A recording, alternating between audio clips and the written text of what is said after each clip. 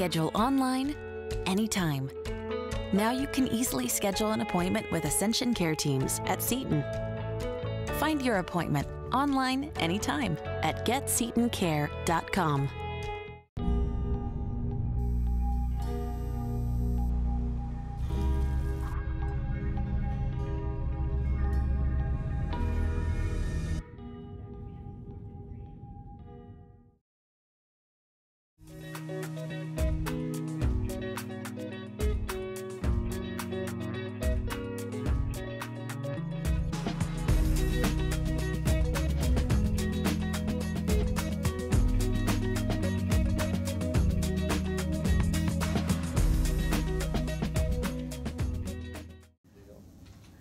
All right, good afternoon. Thank you for being here.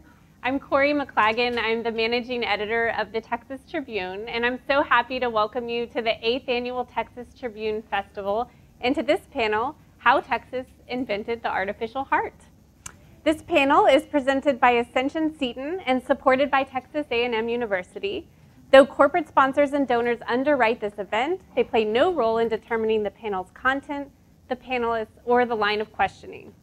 This panel will last about an hour and we'll leave 15 or 20 minutes at the end for the audience to ask questions, and there will be microphones in the audience. If you want to tweet, the hashtag is TribFest18. TribFest18 is the hashtag. I'm so honored today to be joined by Mimi Swartz, whose work I have admired for a long time. Mimi is the senior executive editor of Texas Monthly Magazine and an op-ed writer for the New York Times. She's a 2-time National Magazine Award winner and is the co-author with Sharon Watkins of the national bestseller Power Failure about Enron. More recently, she's the author of Ticker, The Quest to Create an Artificial Heart. And Mimi will be signing copies of Ticker immediately following this panel at the Festival Hub at 800 Congress. We are also lucky to be joined today by Dr. O.H. Bud Frazier, who's one of the main characters of the book. In real life. Dr. Frazier is a renowned heart surgeon and director of cardiovascular surgery research at Texas Heart Institute in Houston. He's been recognized as a pioneer in the treatment of severe heart failure and heart transplantation, performing over 1,200 heart transplants and implanting 900 left ventricular assist devices, which is more than any other surgeon in the world. Dr. Frazier has specialized in total artificial heart implants and in 2011 implanted the first successful continuous flow total artificial heart. Please silence your phones. Thank you. This book is a story about innovation. It's a story about a medical moonshot, and it's very much a Texas story. It focuses on the creation of the artificial heart, and there's a lot at stake. Heart disease kills more people around the world than all cancers combined. Tens of thousands of people are on the waiting list for a heart transplant, but there's only about 2,500 hearts available for transplant each year. Ticker raises all sorts of fascinating questions. Should doctors be focusing on prevention instead of an artificial heart? Is a medical innovation worth the expense and effort if it prolongs life for just a few weeks or months? What does it mean to be a human without a pulse? Mimi, let's start with you. Why was this a story that you wanted to tell? Well, because I live in Houston, and a lot of people in Austin don't understand that Houston is a lot more interesting. and there, I know, I'm sorry, but I wanted to write about innovation, and I also was fascinated with the people involved because I'd met Dr. Frazier, I'd met Dr. Cooley, I'd met Dr. DeBakey over time and realized this was a way to talk about a whole lot of things. You could tell the story of Houston, you could tell the story of these people, and you could talk about innovation as it's done in Houston over time. So. And then in terms of the artificial heart, the way you explained it to me, Mimi, is that while some patients have received artificial hearts, What we do not have currently is an artificial heart that works routinely. And so, Dr. Frazier, I want to turn to you, and I wanted to ask if you can explain the status of the development of the artificial heart right now. Well, briefly, how can you? We only have an hour. I started working on it as a medical student with Dr. DeBakey in the 60s, and I remember Dr. DeBakey telling me, you know, but by 1980 there'd be 100,000 Americans with artificial hearts, and we can concentrate on cancer and forget about people dying of heart disease. Well, it turned out to be a lot more complicated than he thought.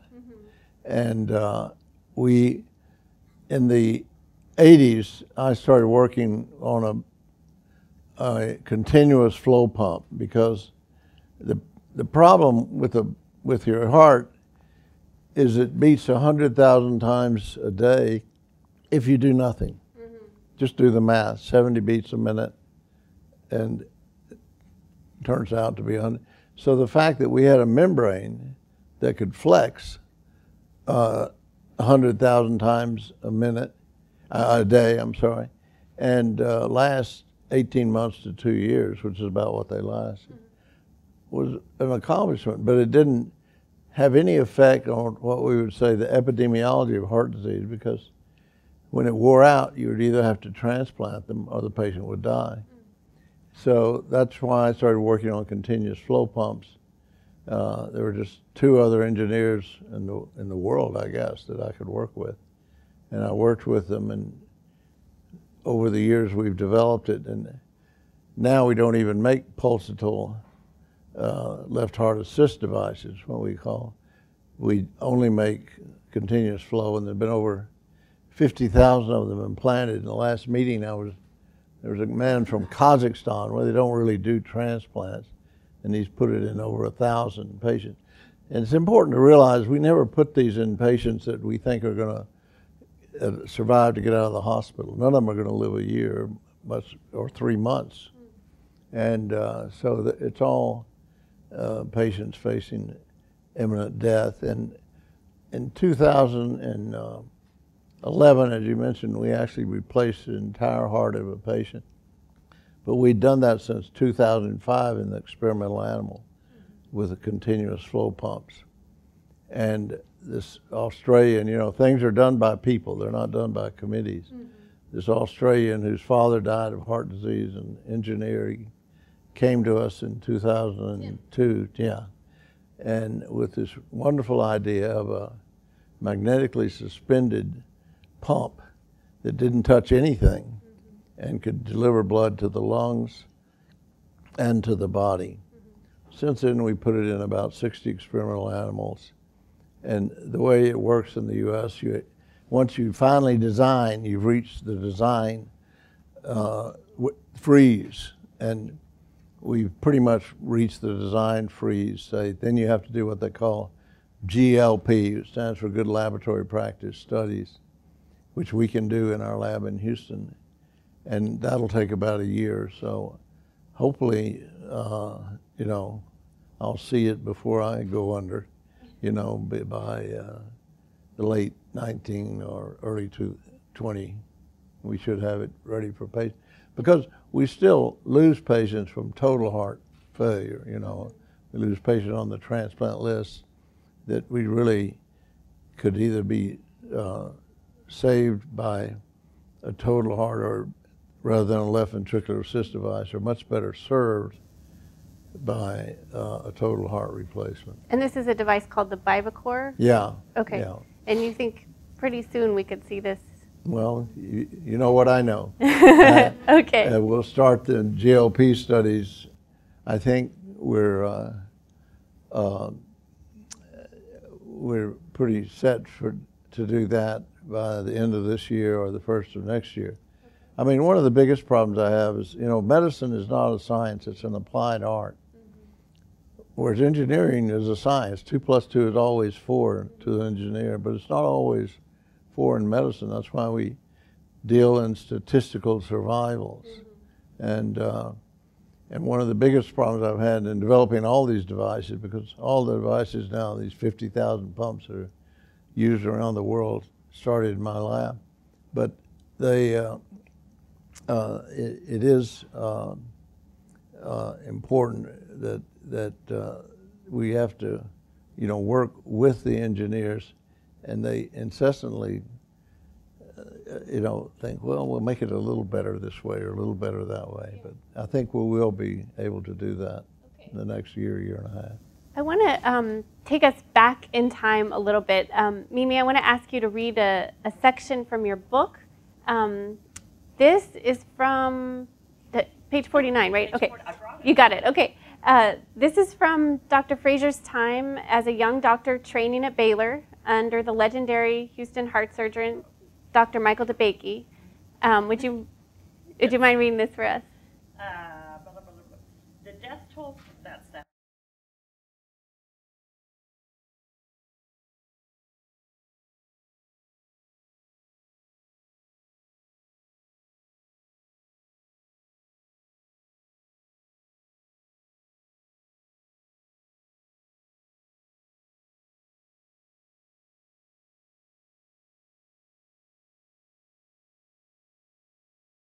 Home and rest. That was the best you could do for a lot of these people who were extremely sick.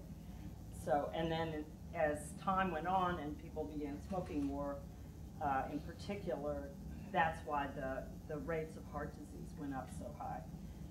The death toll from heart disease was skyrocketing in 1963. Every day another patient at Methodist died because the doctors had so little to offer. There was one patient in particular whose terrified, pleading expression would stay with Bud for the rest of his life. He had worked up a medical history for one of DeBakey's growing list of international patients, a 17-year-old Italian boy who was only a few years younger than Bud himself. Med students who did the workup also got to scrub in on the patient's surgery.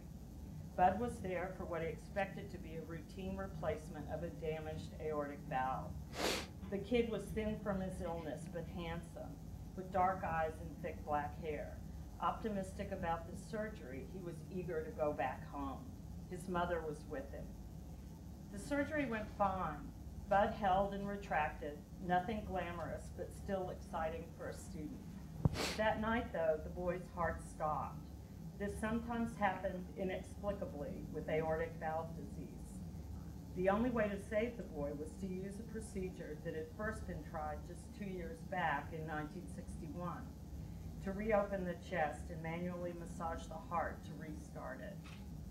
A resident cut the boy open again, then turned to the strongest person in the room, Bud.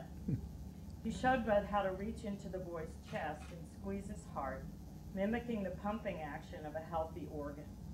Around that time, the sedated boy woke up and locked eyes with Bud. The nurses sedated him again, but the boy kept his gaze on Bud and tried to reach for him, to hold on. Minutes passed.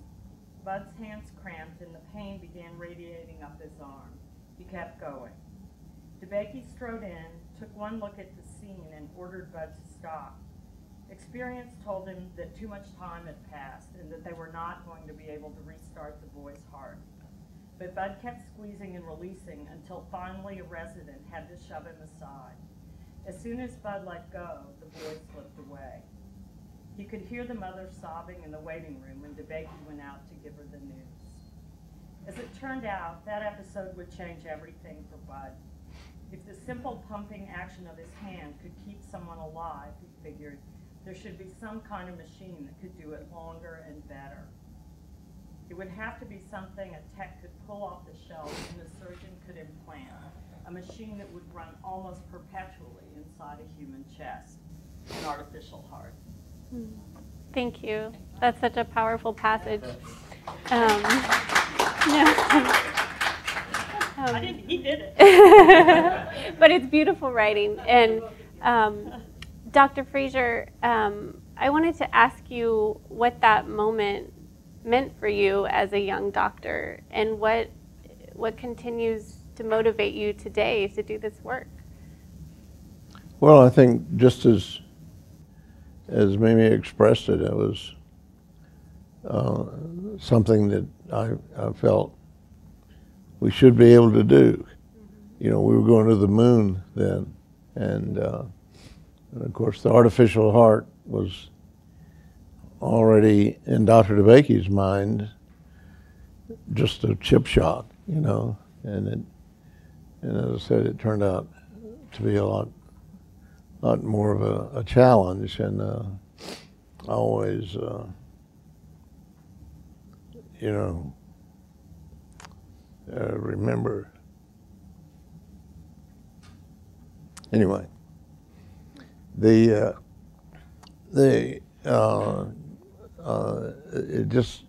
seemed simple at the time. As I said, it turned out to be much more complicated than we thought, because not only the durability but the powering, and we had to change the whole paradigm of how we approach these the problem. Mm-hmm. It seems like her passage really takes you back there, doesn't it?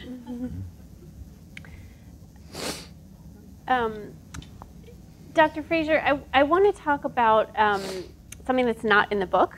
You were the focus of reporting by ProPublica in the Houston Chronicle earlier this year. One story had the following headline: "A pioneering heart surgeon's secret history of research violations, conflicts of interest, and poor outcomes."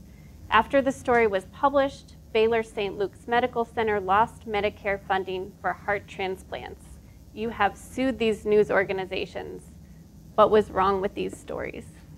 Well, they weren't based on any facts at all. They were, you know, again, when I got out of Vietnam, I actually thought I might go into neurosurgery, but I thought about the boy, and I thought I became, you know, I was very depressed. Vietnam I was in an assault helicopter company in the Central Highlands, and we were in active combat. And there was only one other person in the unit, 350 men, that had a college degree. Mm-hmm. That was before the lottery system. It was very unfair, because most of the enlisted men were poor boys mainly from the South and of color, and it was really unfair. But this other fellow was I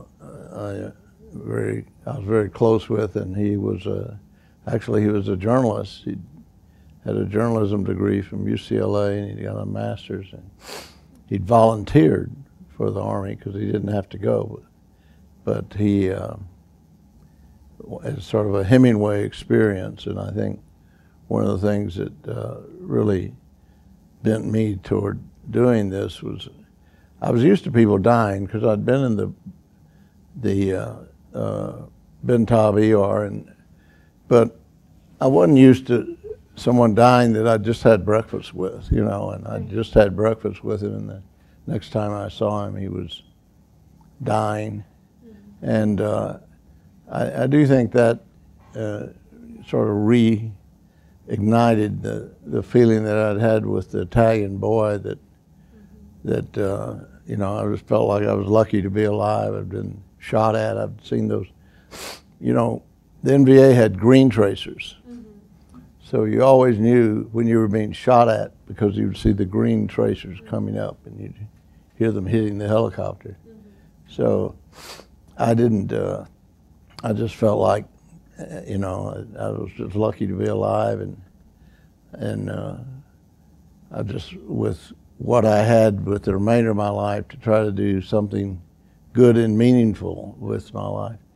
And that's what I've worked for. I've never even asked what I've been paid. I never asked anything about, you know, my salary. I've just kept working, and the pumps that I've developed or used throughout the world. I just went to a meeting in Zagreb, and I got a standing ovation when I walked in the room. And I'm just puzzled. We had trouble with our transplant program, and that's a complicated thing that I don't want to get into. And somebody had called the Houston Chronicle, and the troubles were legitimate. And I think they've been corrected, and I think it's a good thing, you know. But I haven't been primarily doing surgery since 2012, and I consult. I'll go down and help on cases because the anatomy of putting in those left ventricular assist devices is pretty complicated.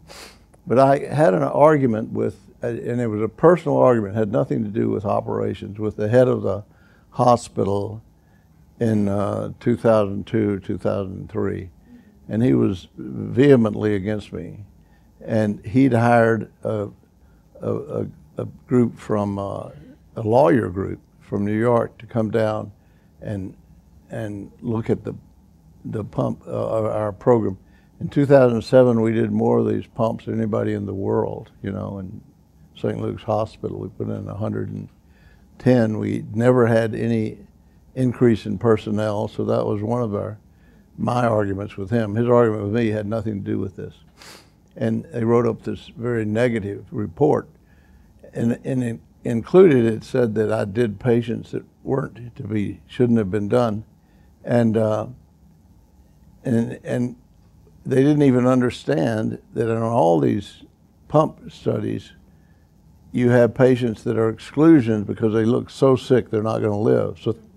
So the company that makes them obviously didn't want them included in the study, but it didn't mean you couldn't do them. You did a humanitarian device exemption.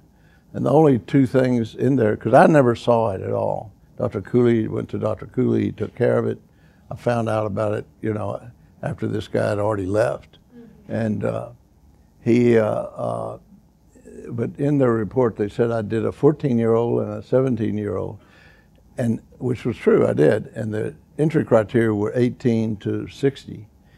But the 14-year-old was dying on a temporary pump, which was an exclusion from the study, but it didn't mean you couldn't do it. And the 17-year-old was the same. The 14-year-old, and they were both died at that time. 14-year-old is 28 now, and the 17-year-old is 30. So I'm puzzled more than anything else. I guess the problem that we had didn't have much to do with me, because as I said, more of a consultant on the transplant service. But I guess they thought, well, it's a lot better name to attack. You know, who knows? I never took my name very seriously, or took my importance very seriously. Well, we should I will say, since that started, I've gotten over 100 letters from people that I hadn't heard from years. So I've had a benefit from that, at least. But I'm puzzled and I'm saddened by it, you know, because my grandkids get teased and my family is upset. But and it has nothing to do with anything that actually happened. They just found this report that was supposed to have been a confidential report. We should say that ProPublica and the Houston Chronicle are standing by their work, and they say that they'll defend it vigorously. Yeah, well, they don't know anything about the field. Well, let's move on. Mimi, going back to the book, you share a number of heartbreaking patient stories in the book. Just, for example, Barney Clark's story. People who were around in the early 80s I know, may I'm looking remember at the age of Mr. Clark, who got national attention when he received an artificial heart. He lived with it for 112 days, and then he died. What I wanted to ask you was, how have high-profile cases like this one presented a challenge for researchers? Well, I wouldn't call it a challenge. I thought it was fun. When I was starting the Barney Clark part, well, when I proposed doing this book, I talked to my editor, and I was saying, well, this is a great story because X, Y, and Z, and then I said, and then, of course, there's the whole Barney Clark story. And my editor, who's around somewhere between 60 and 65, said, well, you don't have to write about Barney Clark. Everybody remembers that. And I sort of looked at him and I was like, no one remembers that anymore. So it was really exciting to revisit it. Because so many people, does everyone know who I'm talking about? You have no idea, right? Okay, Barney Clark in 1982 got an artificial heart that was invented by a man named Robert Jarvik. And it was implanted in Utah. And what'd you say? Dr. Frazier is taking issue with that description of who invented that. Okay, well, you're right. I'm glossing over. No one really invented anything alone. It's the dirty little secret here. But I do want to say, I always ask my medical students who Barney Clark was. I've never heard one that actually knew. Yeah, the time They're getting younger. So, yeah. But anyway, I happened to have been alive and of a certain age at that time. So I remembered this story of this man's bravery. It was one of the first media circuses, and his surgery, his implantation, was on television all the time. I mean, people like today were glued to the TV watching this man's progress, and it was sort of thought that this was going to be kind of like the moonshot, where we were going to see American progress at its best, American research at its best. But unfortunately, Clark, after doing well, started to decline very precipitously. And so then you had this horrible media story where everybody was engaged in watching him basically deteriorate on TV every day. And that was a period when it was so dramatic and so upsetting for so many people that there was actually a conference of ethicists and doctors who met to determine what had gone wrong and why they had done this and whether it was a good idea to ever even do this again.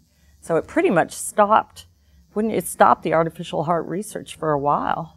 82 to... Well, not really. Yeah. I mean, it changed its format to some degree.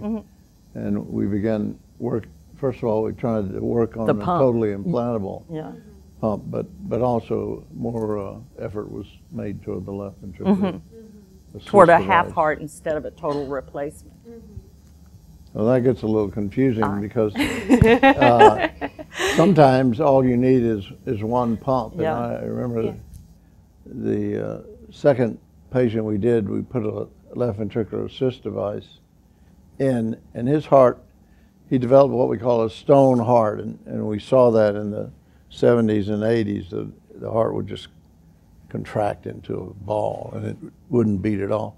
We didn't have anything we could do except put a pump in. And the only pump we had was just a half a heart, as you say. But we put it in, and he woke up, and he did well. And the problem was at that time, the immune suppressant drugs that we used for transplantation were so affected the immune system so that these patients died of infections. All the first 3 patients that got total hearts died of infections from after their transplant. But one of the things that you have to think about, and I've thought about a lot, is the night we put the pump in this young boy, the very night, we'd put it in during the day, and he was hanging on. I got a call from the New York Times, and they said, "Doc, you understand you put an artificial heart in down there?" I said, "Well, not really. It's a left ventricular assist device."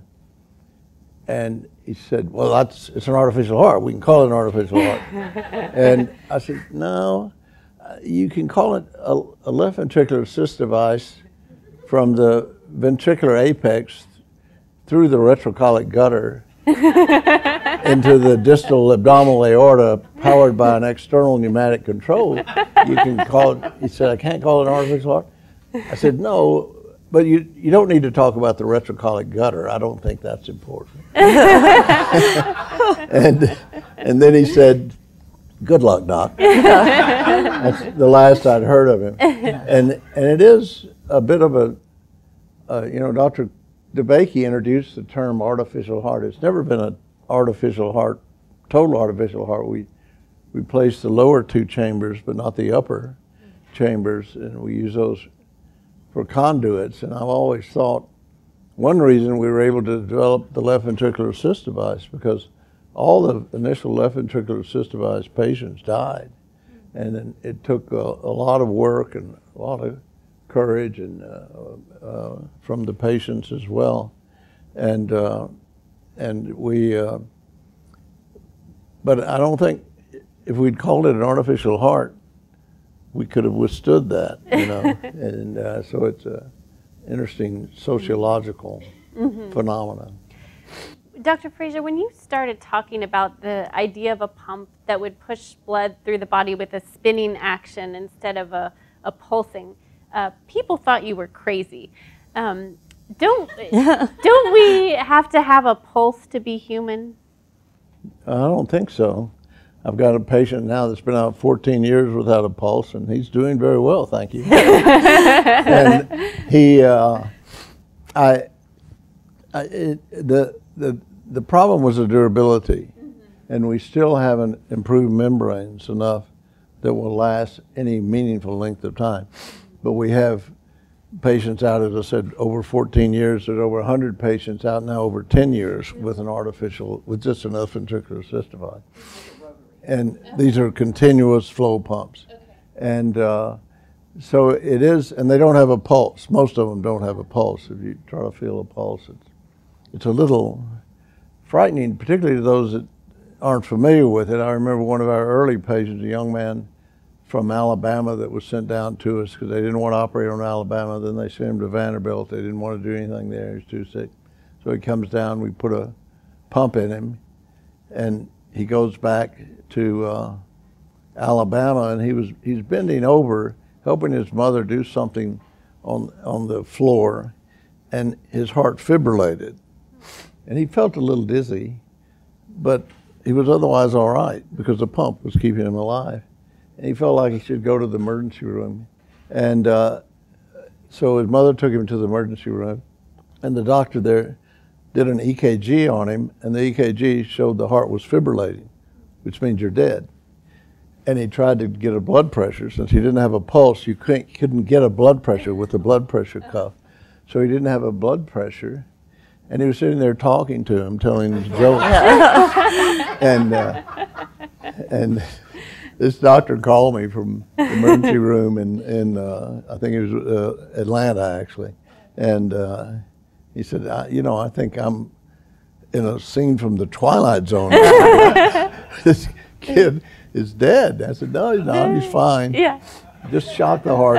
It works better if the heart's beating. Yeah. Yeah. But it is. But it was a new physiology. Yeah. And it took a lot of adjusting by the physician. But this is in the book. I mean, it's a controversial idea, right? The idea of not having a heartbeat. I think it's what, like Dr. Frazier told me this story very early on when people were trying to fly. Everybody wanted to get up into the air, and we couldn't really get there by trying to flap like a bird. Somebody had to come up with a different idea. And I think you can't replace with these pulsatile pumps. They only last 2 years. So that's, outside. They wear out. So then you're back in surgery again. But with the rotary pumps, as Dr. Frazier said, they haven't pumped to failure. So they're in the... There's no mechanical failures to date. But again, it's another thing. It's enough for all of us to sit around and talk about these things because we're well, But, particularly as you get older, you wonder how you're going to get out of the world. But one of the worst ways to get out is heart failure because it's basically a slow suffocation, and it's a horrible death.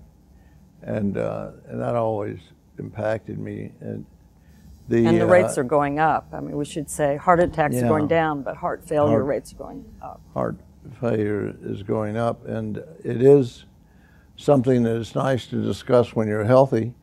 But if the first thing every patient says to me, literally everyone from the heart transplants to the LVADs, when they sort of recover from the operation, they say, I can breathe again. I can breathe.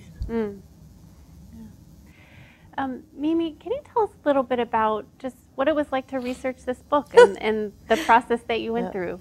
Well, I keep meaning to bring a visual aid. It's so embarrassing to say in front of Dr. Frazier, but I learned this from my husband, whose motto is "Dare to be stupid." I bought children's books. This is your heart, because it was I was not a biology major, and so I had to learn from the ground up. But I was fortunate in that I would say trial lawyers mostly are more accessible than a lot of surgeons. But Dr. Frazier was really generous with his time and letting me ask really dumb questions. And it was, you know, once I started to learn the terminology, then I knew where to go. So you know, it's like any story, I think, where you start with people who have a lot of tolerance for you and move. My interview with Dr. Jarvik it still remains one of the most embarrassing situations. I just didn't know how to talk to him. Maybe nobody does. No, Yeah, a bit of a challenge. Yeah, but you know, it's hard because it's very technical. I thought this book would be easier than Enron, which I wrote about before. It was not. This was Jarvik's hard. wife has the highest IQ in the world, or so she says. So she says. Yeah.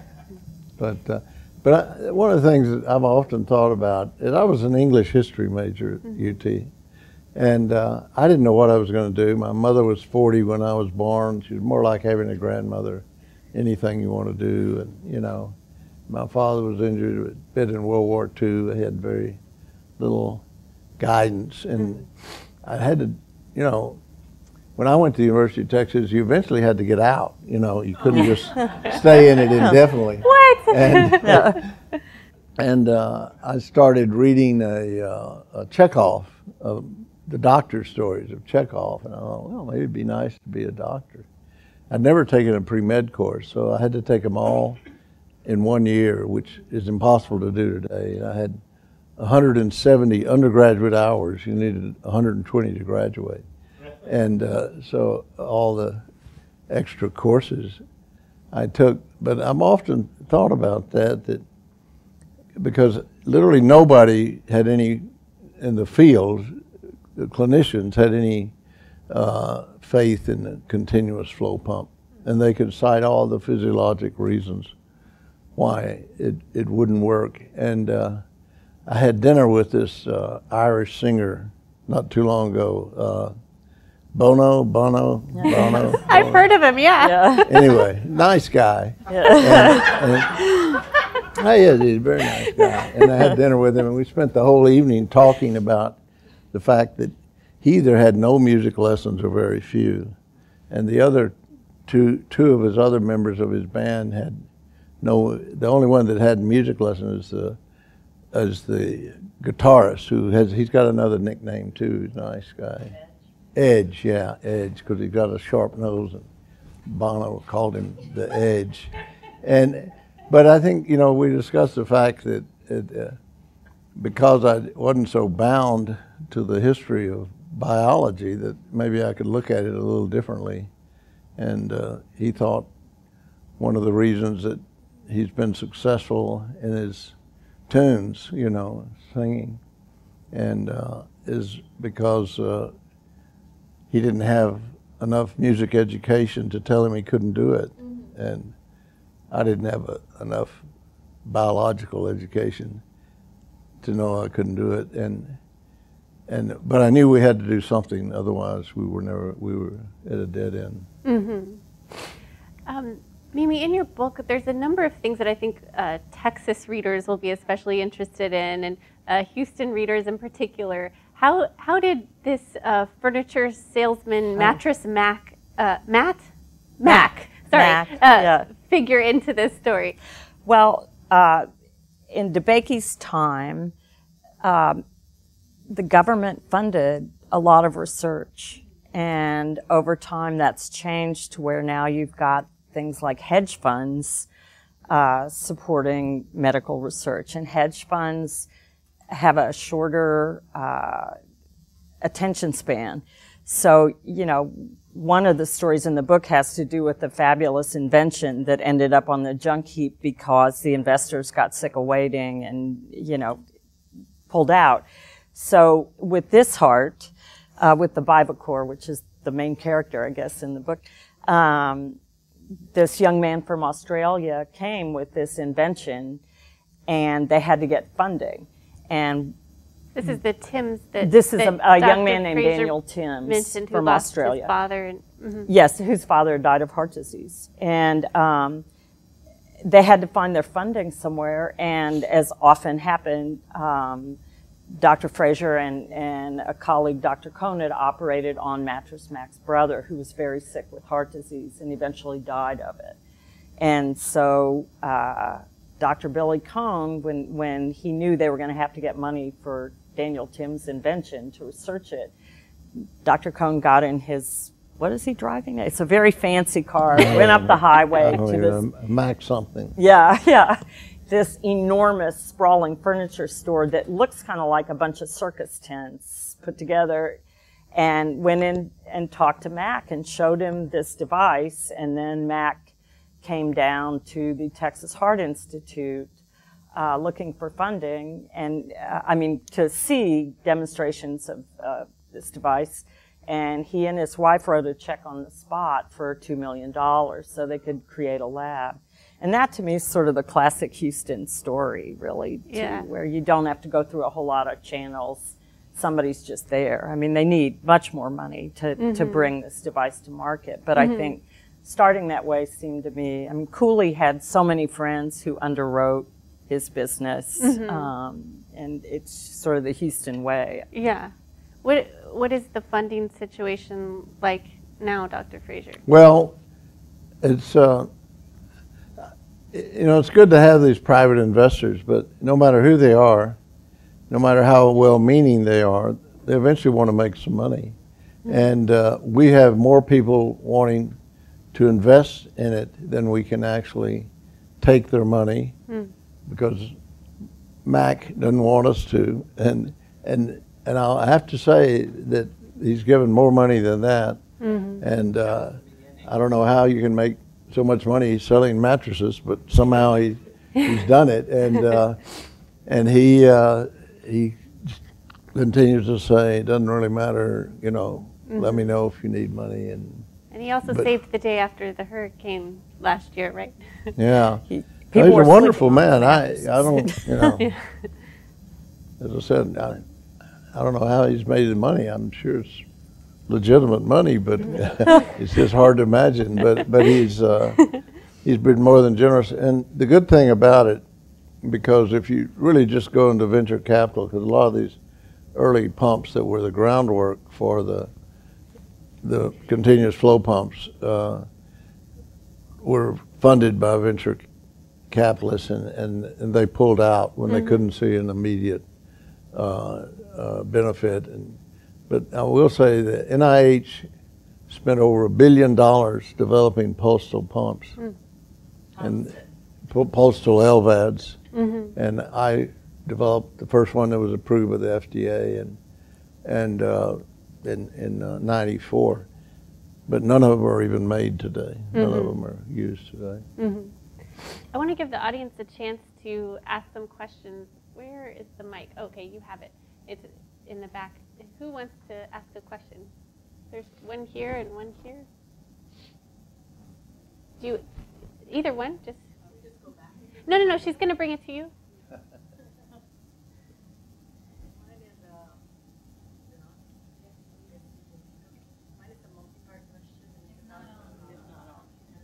Okay, I'll just talk loud. Yeah. So mine is a multi-part question. Keep the mic around if you would, because I think they're going to maybe fix it in the back. But I will just hold it. Keep it in front of your mouth if you would. Yeah, thanks. Eventually it'll work. So I was wondering, I've heard about this continuous flow, and it sounds very interesting. And so I was wondering, so does the continuous flow system oxygenate the blood as well as my heart does right now? And what about when you're exercising? Does it somehow speed up so that you get more oxygen in your blood? Okay, let's take that question. Do you, no, it's not finished. okay. How about oxygen? Okay, go ahead. And is it less strenuous on your tissues to have something like that that doesn't have the constant beating?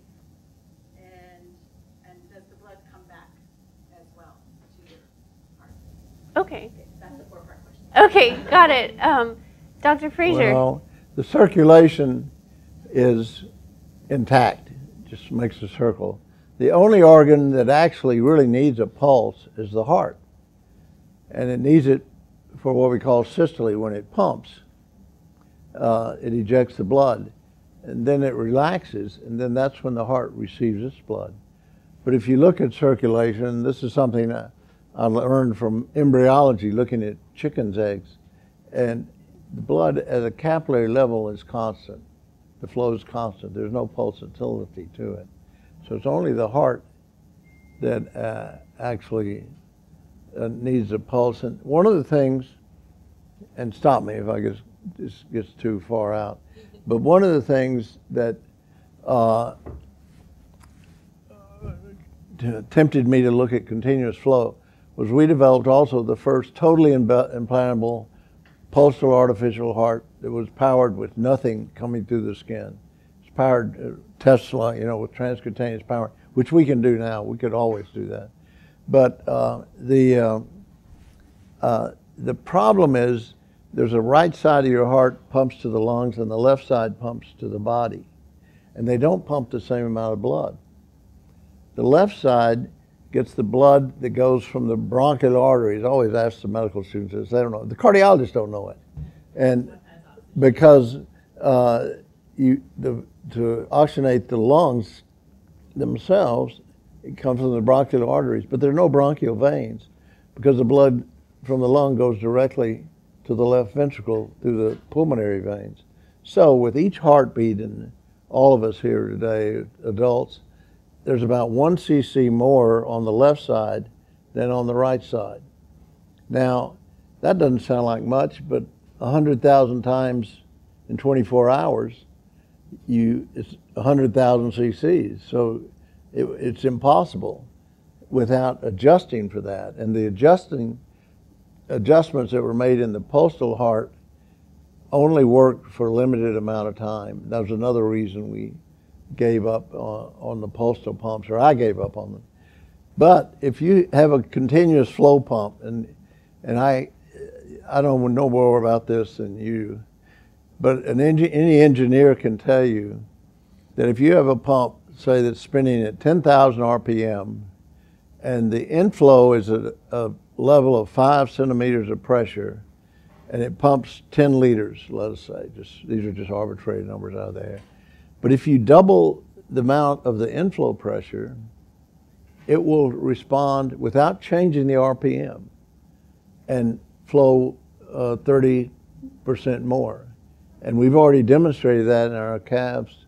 We put them on a treadmill, and the calf requires a lot more blood than the human, but it'll be pumping about 11 liters a minute while they're not doing anything. And they start walking, and it goes up to 15 liters without changing the RPM. And as I said, this is something fluid engineers will know. Probably the day-to-day engineer would never pay any attention to it.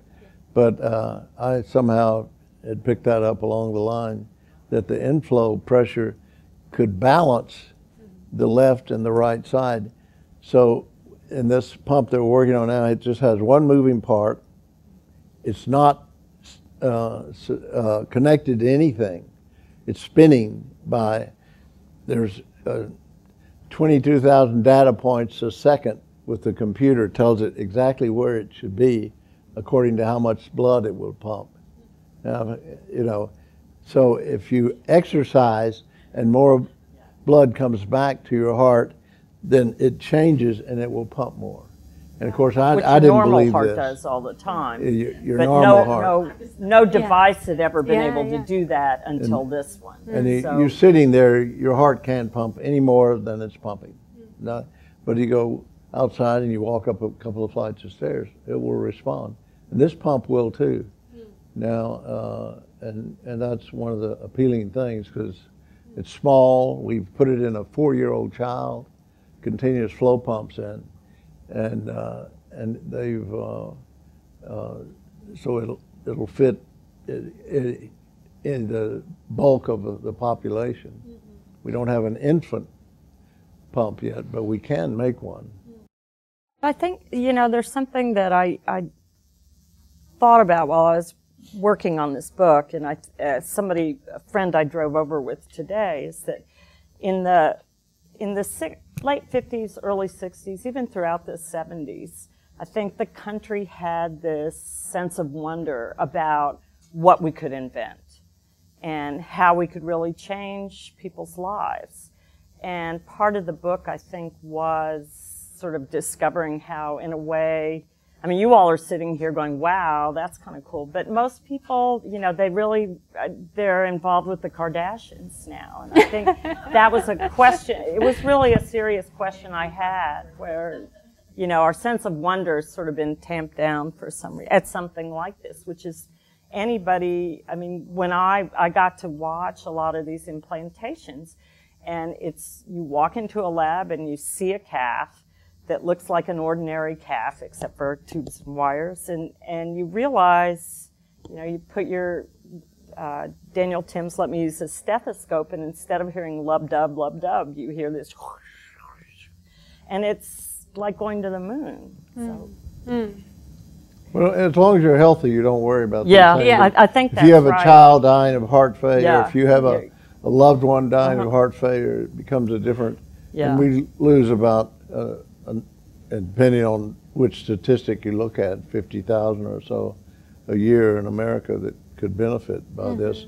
And as I said, in Kazakhstan, they've already put in over 1,000 of these continuous flow pumps that are for dying patients that wouldn't have lived otherwise. Let's go to this next question here. What happened to the microphone? It died. Just holler. Yeah. Okay. I wanted to ask you, where do you think stem cell research is going to create an actual heart? Where is stem cell research? Where is stem cell research going to create an actual heart for people? Well, again, I'll try to phrase it. We worked with a woman, a good friend of mine, who's developed a way of decellularizing a mouse heart and putting it in a rat, washing all the cells away, so that the only thing left is a superstructure. And he put it in another experimental animal, and it will actually beat. But it's a Peter Pan beat. You know, you've got to believe, you've got to believe, you've got to look at it. You've got to look at it a long time and you can see it's moving. But it has cells, and the cells, you know, use can almost change the stamp of nature, as Hamlet says. And it changes the stamp of nature, and the cells that are circulating in the blood, that are blood cells, there are no muscle cells in the blood, somehow realize that if they're going to be stuck in this little cellularless heart, they've got to change into a myocyte. Now that's a very important observation. Change into a what? I'm sorry, that's right, I missed that. A muscle cell that contracts, whether it was just a blood cell that carried oxygen. And we've tried to do that in experimental animals. I've been working with her a long time, and we've taken pig hearts and we put them in calves, but we've not been able to duplicate that in anything but the mice. And I really think it needs a really meaningful NIH funding and NIH support, because most of the support has come from, frankly, rich old men that want to be young again, it looks like to me. I mean, and they've spent like $3 billion in California alone on stem cell research, but it's all come from private funding. And it's a lot better, the NIH funding, because it has a lot of scrutiny of a lot of different people, and they've got to really show some progress. And I think you don't decide whether something will work or not if you're trying to work on it. As Claude Bernard said in the 1700s, you decide whether the experiment is worth it, if you should do the experiment. And I certainly believe the experiment is worth it, and I wish it were better funded or more equitably funded than it is today. Does anyone else have a question from the audience? Yes. Dr. Frazier, is there a next generation of physician researchers that have the appetite for discovery that you do? You know, I get very discouraged by that. I'm working on this total heart, and I'm working on a very small pump, and this will have more impact. I'm sure I won't live to see this, because this will probably be 5 years or so before, that you can put into the subclavian vein, and it's the size of my little finger, smaller, and put it into the left side of the heart, and then bring it out and put it into the subclavian artery. So you can put it in an earlier heart failure patient when the heart can still recover, because the heart, when rested, recovers from heart failure.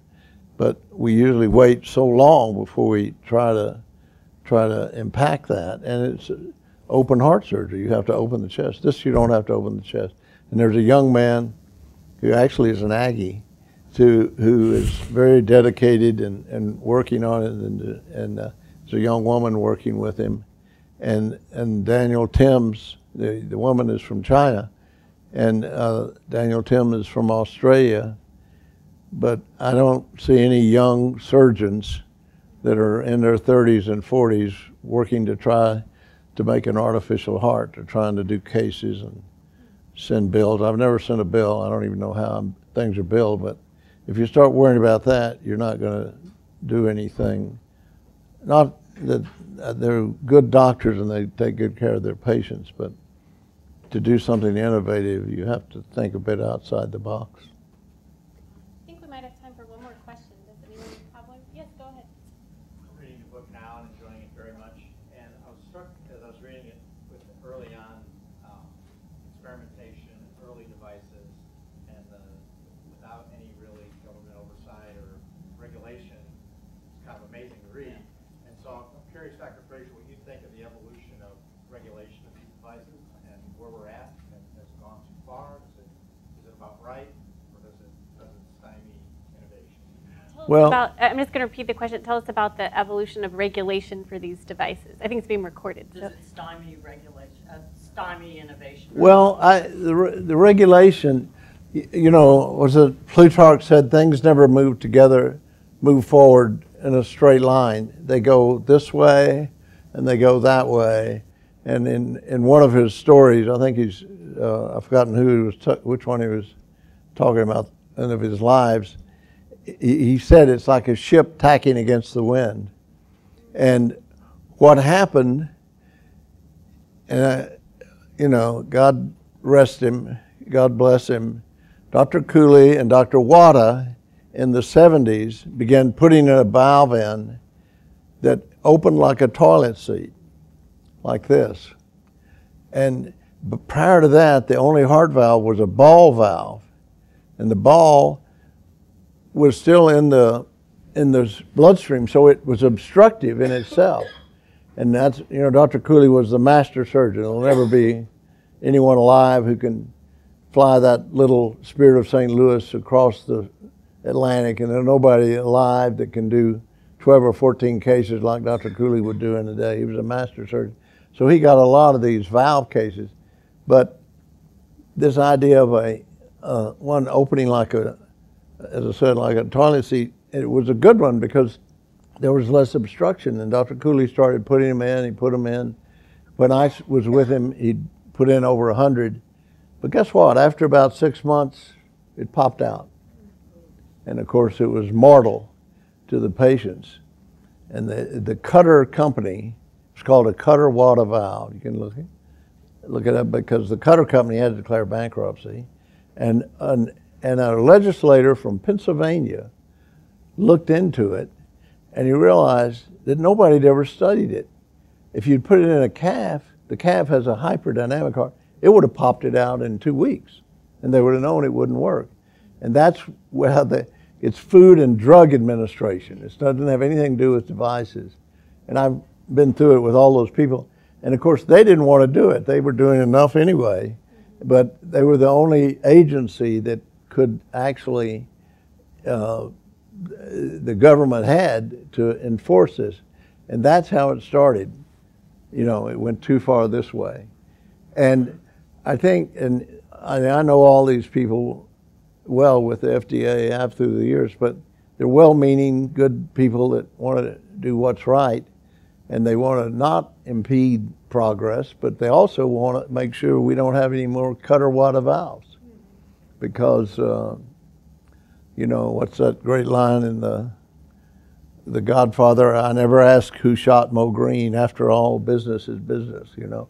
You can't just depend on business. I mean, you have to ultimately, but so it's a long-winded answer, which I'm famous for, but I think we need the FDA. We need some regulation and oversight, but I do wonder, the most commonly used pump today is an intra-aortic balloon pump. I don't know if y'all know what that is, but it's just a pump they put into the femoral artery, and it goes up into the descending aorta, and it relieves the pressure that the heart has to pump again. And it's a very good pump, and there's 50, 60,000 used in the U.S. every year. The first 35 patients we put it in all died. And they didn't die because the pump didn't work. It's just like a lot of things, they died because they didn't try it until the patient was already so sick. No matter what you did, it would fail. The same was true in the early chemotherapy, particularly with children. And they fell under a lot of criticism as well. So I do think certainly it's something we can reflect on, but the reality is today we do have to address it. And every pump that I've developed, I've done through the FDA, and I've worked with them, and I want to make sure that just like they do, that it's going to be a benefit. But it does add to the expense and the complications, and I think that's one of the beauties, as I said, of having the NIH involved, is they could undergird the support. I'm sorry to interrupt. I think we're out of time, unfortunately. But thank you both so much for being here. And remember to come join Mimi for the book signing at 800 Congress. So thank you. Thank you all.